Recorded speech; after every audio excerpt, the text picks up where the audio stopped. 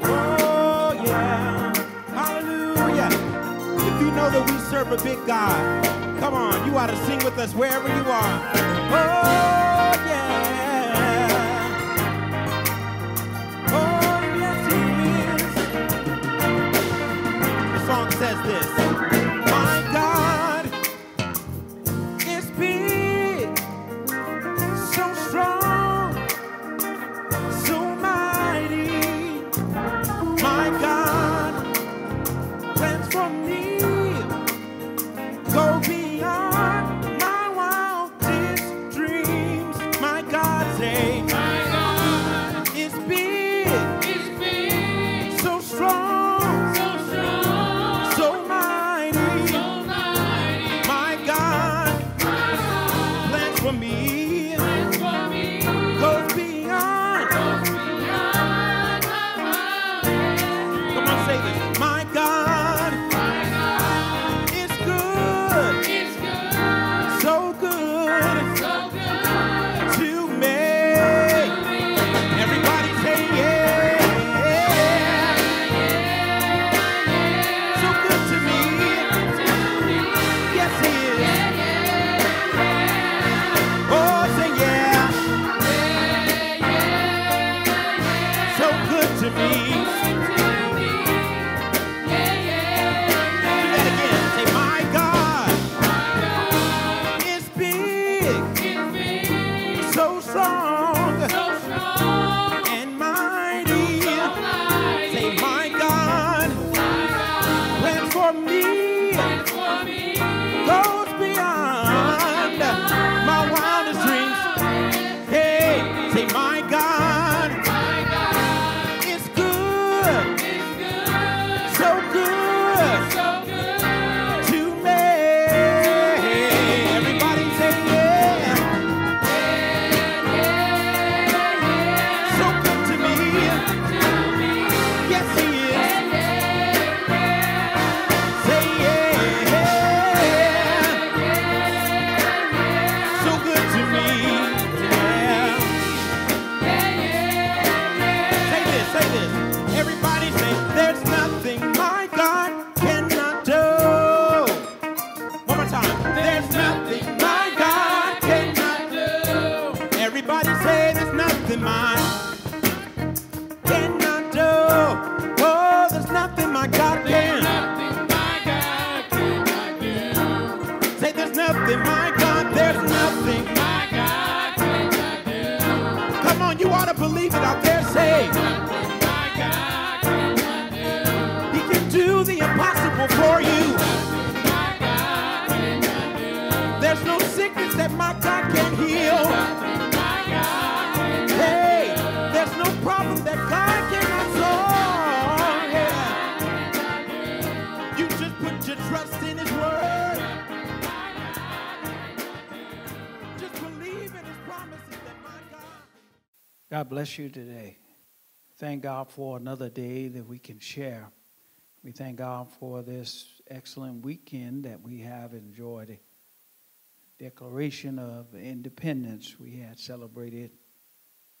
There's a passage of scripture that's been dear to all of our hearts. And I've been wrestling with this the entire week, and just give you a little bit that we have gleaned from this passage, the 23rd Psalm.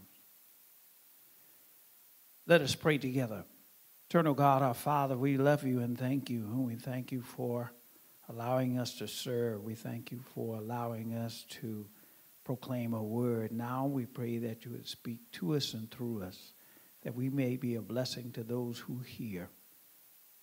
No more I, but the Christ that is in me. We pray that you be seen, manifest, and blessed. And so we love you, God, and we give you all the glory and the praise. And it's in Jesus' name, amen and amen. The 23rd Psalm. The Lord is my shepherd, I shall not want. He maketh me to lie down in green pastures. He leads me beside still waters. He restores my soul. He leads me in paths of righteousness for his name's sake. Yea, though I walk through the valley of the shadow of death, I will fear no evil, for thou art with me. Your rod and your staff, they comfort me. You prepare a table before me in the presence of mine enemies. You anoint my head with oil, and my cup runneth over.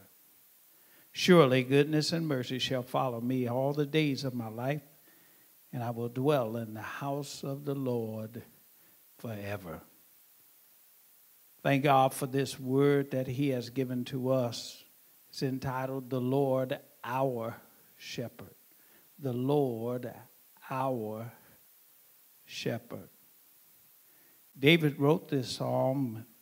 Many of us have read it and heard it over the course of years.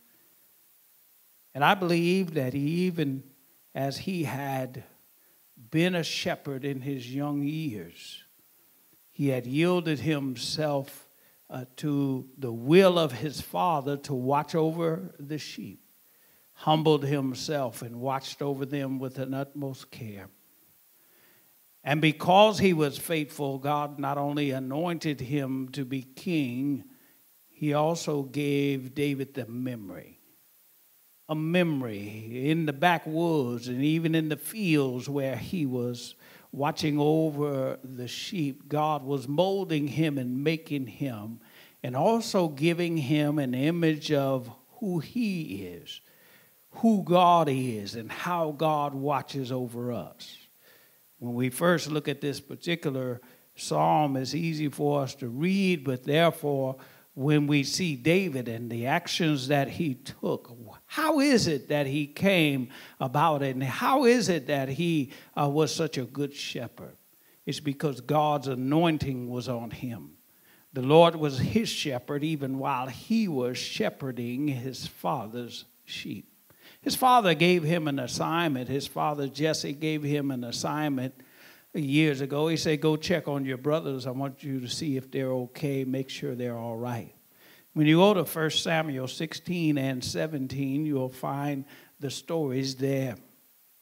What you'll find there is that David went to check on his older brothers, found out Israel was having a match war even, or a temptation to war, challenge to war, amen, with the Philistines. And there was a big giant there, and all of you remember him, Goliath. He was a big giant. And David came in and found out what was going on. He said, what is the reward for the person who puts him down? And they said, well, we'll elevate you, we'll do certain things. He said, I just want to know what it is. He went to Saul and said, Saul, I think I can handle him. He said, how is it you're just a young boy, you're unable to fight this giant. You're not even equipped. He said, hey, when I was watching my father's sheep, I was watching them, and a bear came and grabbed one of the lambs, and I went and took the lamb out of his mouth, and then when he tried to attack me, I put him down and I killed him. I also did that to a lion. So I killed lions and bears, so this giant that you are facing is no problem for me. And if you just allow me, I'll go and take care of him. And ladies and gentlemen, I believe that the anointing of God came over David, gave him guidance and direction, and that as he was a good shepherd over God's sheep, he said, God is the greatest shepherd. Over all the land. I did good, and I did the best I could with my responsibilities that my father gave me, but I learned what a shepherd's heart looks like. I learned what it is to watch over those and care for them. And he just sat down one evening whenever he wrote this, and he wrote it, and he began to proclaim that the Lord is my shepherd. Jesus, when he came on the scene, and in John chapter 10, we read a familiar passage. It says, the thief comes to kill, steal, and destroy.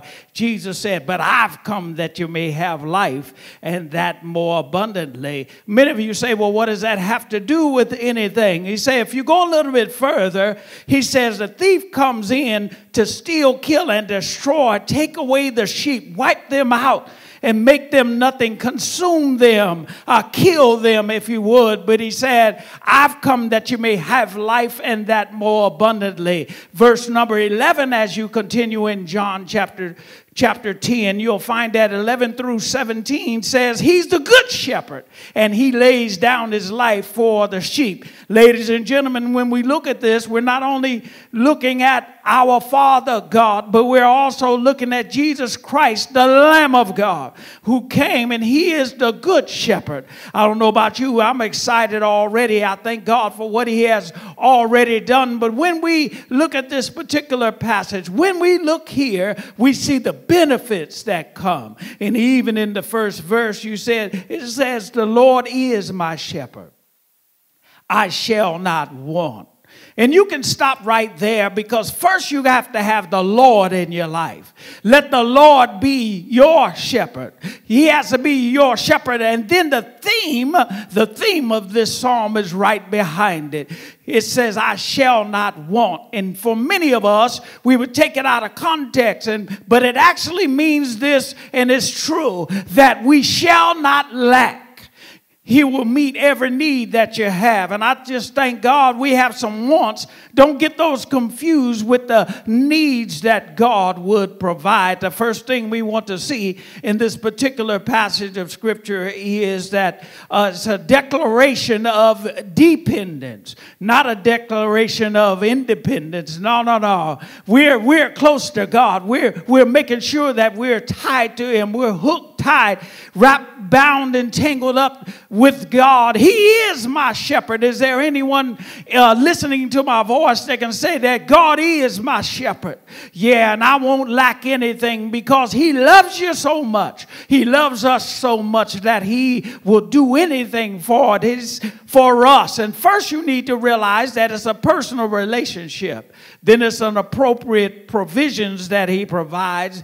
Then it's also constant care that he gives to you and I. As a declaration of dependence, we find here, even in Psalm 100, it says, make a joyful noise unto the Lord, all ye lands. Serve the Lord with gladness. Come before his presence with singing. Know that the Lord, he is God. It is he who has made us and not we ourselves. Here it is. We are his people and the sheep of his pasture. And then it says, enter his gates with thanksgiving, enter his courts with praise. Be thankful unto him and bless his name. Why? Because the Lord, my shepherd, for the Lord is good, and his mercy is everlasting, and his truth endures to all generations. Is he your personal shepherd? Is he watching over you? Have you asked him into your life?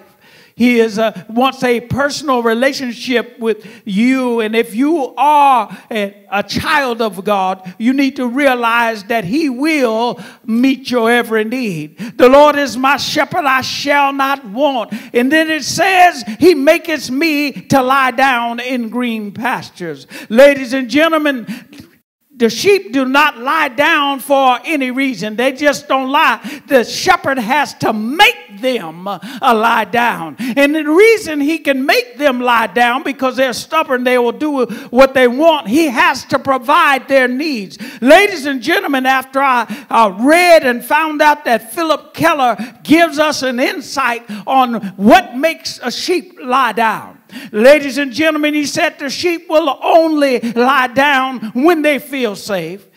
He said they'll only lie down when they're not bothered by insects. They will only lie down when they have enough space. He said they will only lie down when they're not hungry. There are 4 needs that have to be met in order for a sheep to lie down. And ladies and gentlemen, if you're listening carefully, you'll find out you won't lay down very comfortably if you don't feel safe. No. You'll stay up all night, and you'll walk the floors when you don't feel safe. But God says he'll make you feel safe. And there are many pests that'll get on your nerve. A mosquito angel that gets out of the way. It gets on your nerve. You won't rest when they come. But God says he'll make you lie down. He says he'll move that which is pestering you, which is disturbing you. And then you won't lie down unless you have the right space. Isn't it something that we used to have to sleep in bunk beds and two of us in one bed, but now we got big beds. We got beds where we sleep all by ourselves, or we have enough room even with our mate. But we just thank God for the space. If you don't have the space, it's kind of hard to sleep. And last of all, ladies and gentlemen, all of us get hungry sometime. And God makes sure that we have something to eat, something to enjoy. He takes care of our safety. He takes care of those things which are pestering us. He gives us space to rest. Not only that, but he feeds us when we're hungry. Not only physically, ladies and gentlemen, but he also gives us nourishment, spiritual nourishment. I thank God for what Paul said in Philippians 4:19. My God shall supply. He was in prison when he said that, but he said, my God shall supply my every need according to the riches in Christ Jesus. Ladies and gentlemen, the riches in Christ Jesus are unlimited. You need to realize, ladies and gentlemen, you need a personal relationship. He gives us the appropriate provision so we lie down, but he also gives us constant care. Ezekiel 34 and verse 14 and 15, I won't read it all, but it does take with us and lead us also into the same metaphors about the sheep and the shepherd. Because it says, I will feed them in good pastures, and their fold shall be on a high mountain of Israel. There they shall lie down in good fold and feed rich pastures and in the mountains and on the mountains of Israel. Verse 15 says, I will feed my flock and I will make them lie down, saith the Lord. How many of you know that God will supply your every need? He'll make sure that you're comfortable if you just trust him. The Lord is our shepherd.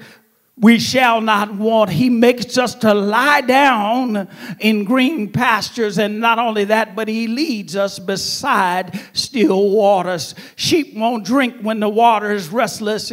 Sheep won't drink. It's hard for us to sail on a ship. I'll get seasick, ladies and gentlemen, if I get on a boat and it moves too much. But how many of you know that God will say peace? And when God says peace, there will be peace in your life. He'll speak peace to your heart, even though there's restlessness all around you, ladies and gentlemen. He gives you and I constant care. There's a declaration of dependence. I don't know about you, but I'm depending on God. But not only that, there's a declaration of providence. He says he will restore your soul. He said he leads and guides you in paths that are righteous for his name's sake. There are three things that you need to realize there. The declaration of providence, he restores your life. He leads you in righteous paths. Not only that, but his reputation is at stake. Oh, hallelujah. I just thank God that he guides us. He restores our soul. Let's take a sheep, for example. If they're walking through the field and some kind of way they trip and fall over on their back, that's called cast. They are cast, even cast down. They are on their back. They can't get up. And unless a shepherd or someone comes along to help them, they will die because they're unable to recover. And the Bible says he'll stand you up, and then he'll also restore their life. And I don't know about you, ladies and gentlemen, but every once in a while things go belly up. Sometimes you're on your back. Sometimes you're not sure what tomorrow will bring. Sometimes life turns you over, and therefore you are struggling. And if it wasn't for the Lord on your side, you wouldn't know what to do. But isn't it good to know that even when you're on your back, you're looking up? I say, even when you're on the back, you can look to the hills from which cometh your help. And your help comes from the Lord. He restores your life. Not only does he restore your life, but he gives you a righteous course. And I thank God he put us on a righteous course. Even when we get off course. He still guides us. He works all things together for the good, for those who love him and are called according to his purpose. And you need to remember also that as you move around and as people see you come and go, you are a representative of the King of Kings and the Lord of Lords. His reputation is at stake. He does what he does for you. He does what he does through you in order for you to be a blessing to someone else. His reputation will be maintained. That's a declaration, ladies and gentlemen, of God's divine providence. Next of all, we find there's a declaration of personal protection. It says, yea, though I walk through the valley of the shadow of death, I will fear no evil, for thou art with me. He says, your rod and your staff, they comfort me. We find three things there: his presence, his provisions, and his prevention. And I thank God for his presence. I don't know about you. I don't know where I'd be if I didn't have the Lord walking along my side. Life gets kind of difficult sometimes. The experiences in life get difficult, but it's good to know that you have the King of Kings and the Lord of Lords walking by your side, even when you're in shady conditions and shady circumstances. Yea, though I walk through the valley, all of life, ladies and gentlemen, is a shadow of death, because it doesn't take much, and then we could be gone. Even that unseen enemy is still lurking around. COVID-19 is still moving around. But isn't it good to know that God is not only a healer, but his presence is with us, and he will also make provisions for us. I thank God that he provides perseverance. Preservation is made available. He says, my rod and my staff.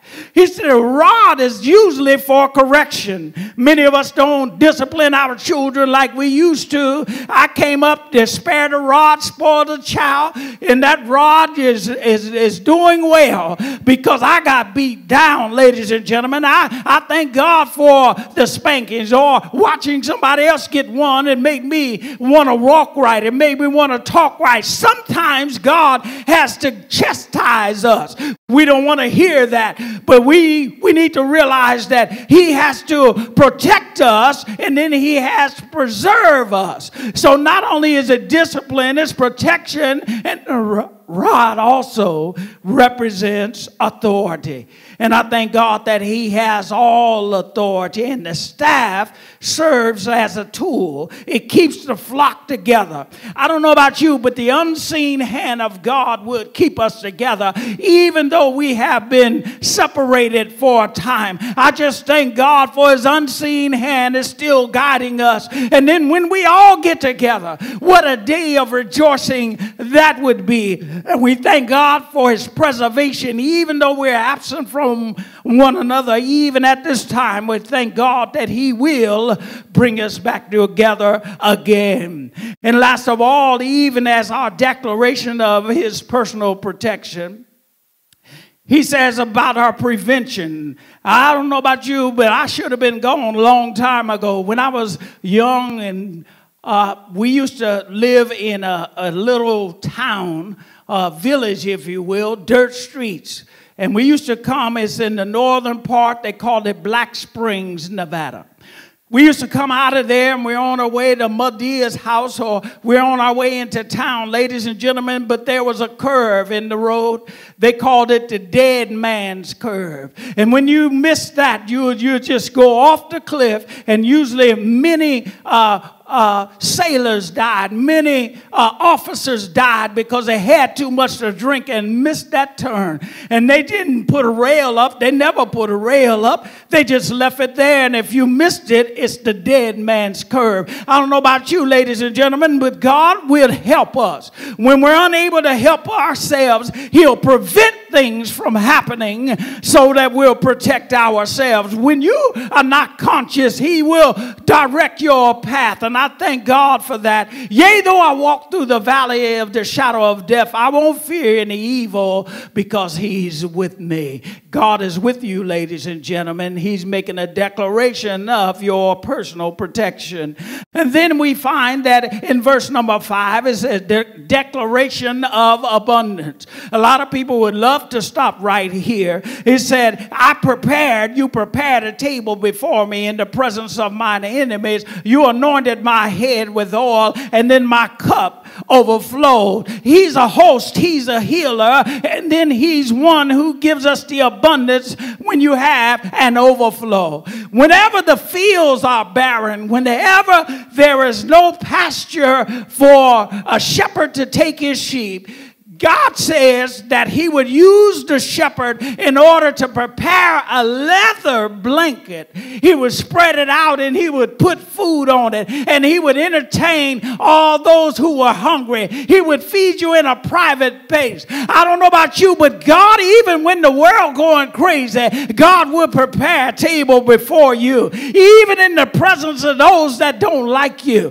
Everybody that's smiling in your face don't really like you. You have to be very careful, ladies and gentlemen, but God will bless you. Don't let anyone separate you from what God is doing in your life. And when you get scarred up, when the cares of life beat you down, that's where the oil comes in, because you'll be trying to eat or you'll be trying to do God's business. You'll get wounded in the battle, and therefore he'll put oil on your head, and that's for the healing of a nation. And not only that, but it's for your blessing. I don't know about you, but I need the anointing of the Holy Ghost in order to do what he has commanded me to do, and what he has commanded you to do. We need the host. We need the healing and blessing.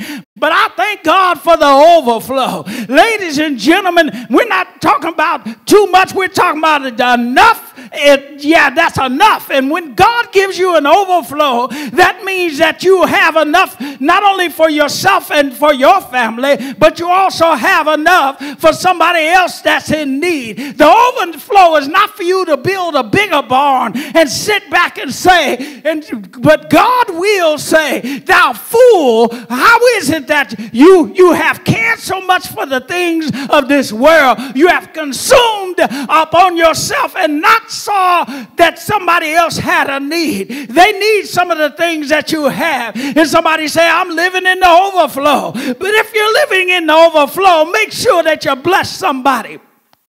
Make sure that you're a blessing. We do make a declaration of abundance. Even when things get low, when the stores are not selling things like they used to, ladies and gentlemen, God will prepare a table before us. Yeah, even with those who don't like us, he will prepare a table before us. He will heal us when we're sick. Not only that, but he'll give you an overflow. How many of you got joy right now? Even when the way things are, you still got joy. You still give God the glory. You still give God all the praise. Now, last of all, ladies and gentlemen, we're making a declaration of promise. I don't know about you, but I need God to be with me. He says, I will surely goodness and mercy.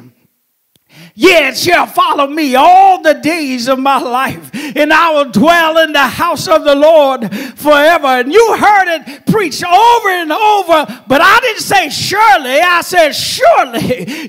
Surely goodness and mercy shall follow me all the days of my life. And that's a word that means God's steadfast loyalty. God said, I'll be with you even if the world goes down. He says, I'll be with you. He said, I come hell or high water. He said, I'm going to be with you. He said, I love you. I loved you so much that I laid down my life for you. And then I got up so that you can get up. And I don't know about you, but I'm going to give God the glory and the praise. The Lord is my shepherd. I shall not want. I'm making a declaration, ladies and gentlemen, a declaration of dependence, a declaration of providence, a declaration of personal protection, a declaration of abundance, a declaration that that's a promise to me that he would never leave me. He would never leave you. No matter where you are, no matter what you're going through, you have a God who loves you.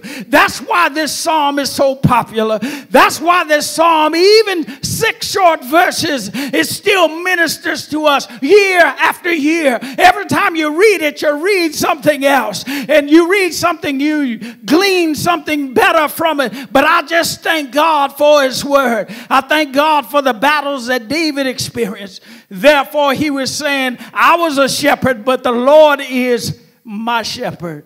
Question, ladies and gentlemen, is he your shepherd? Is he your shepherd? And if he is, how about us making a new dedication to him? How about us drawing near to God right now? How about us making a resolution that we will stay faithful even in the midst of in uncertain times? The world's going crazy. So many things are going on. But let us always look to the hills from which comes our help, because our help comes from the Lord. He is our shepherd. He is our shepherd. Let us pray together. Eternal God, our Father, we do love you and thank you, thank you, thank you. Thank you for watching over us and keeping us. Even in the midst of these uncertain times, you have provided our need. You prepared a table before us. Yea, though we walk through the valley, shadow of death all around, we won't fear any evil because we know that you're with us. For those who are scared now, pray, God, that you comfort their hearts. For those who have tested positive, we pray that you comfort their hearts. For those who not sure, they're just fearful, comfort their hearts. Let them know that you are the shepherd and you care about them. You will anoint them with oil. You will provide their every need. And surely your goodness and mercy will follow us all the days of our life, and we will dwell in your house forever. We love you. In Jesus' name, amen.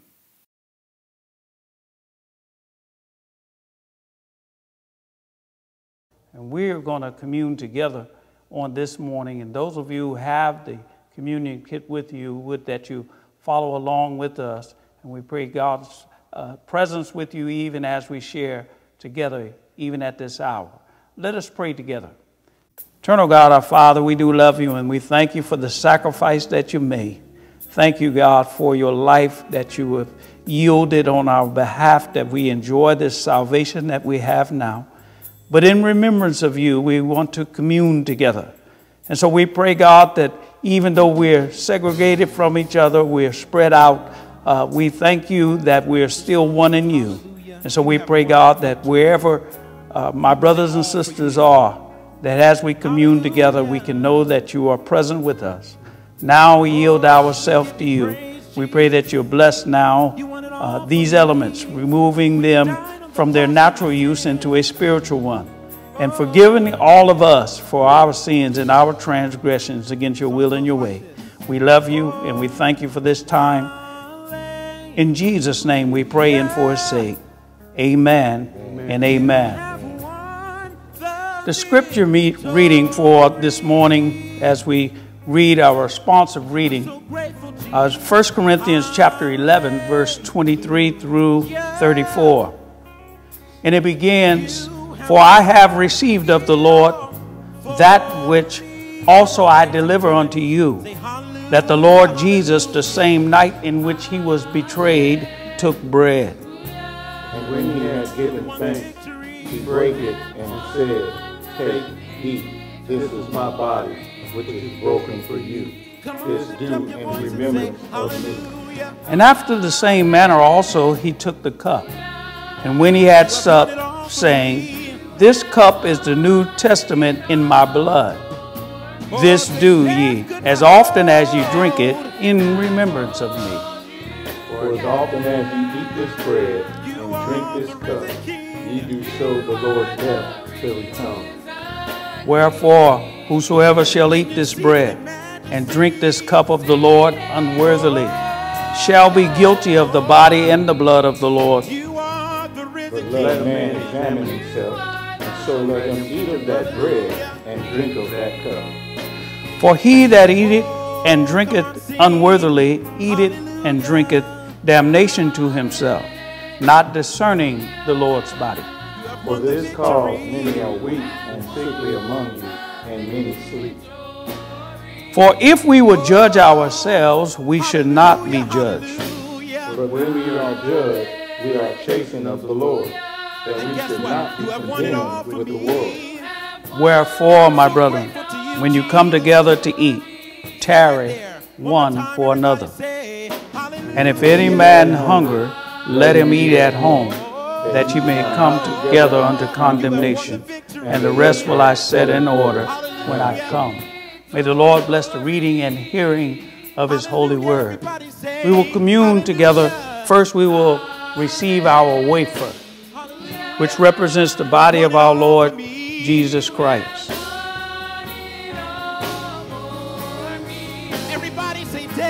As the scripture says for us, and when he had given thanks, he brake it and said, Take, eat, this is my body, which is broken for you. This do in remembrance of me. Let us commune together.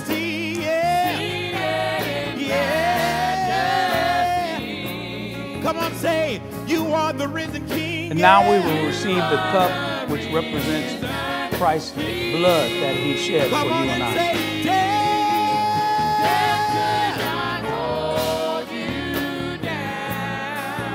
And as the scripture says in verse 25, after the same manner also he took the cup. And when he had supped, saying, This cup is the New Testament in my blood. This do ye as often as ye drink it in remembrance of me. Let us commune together. One more time.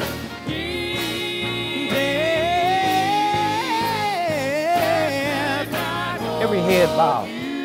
Eternal God, our Father, we do love you and we thank you for this time together. We pray that you have been glorified in it all. We pray, God, also that you bless my brothers and sisters wherever they are.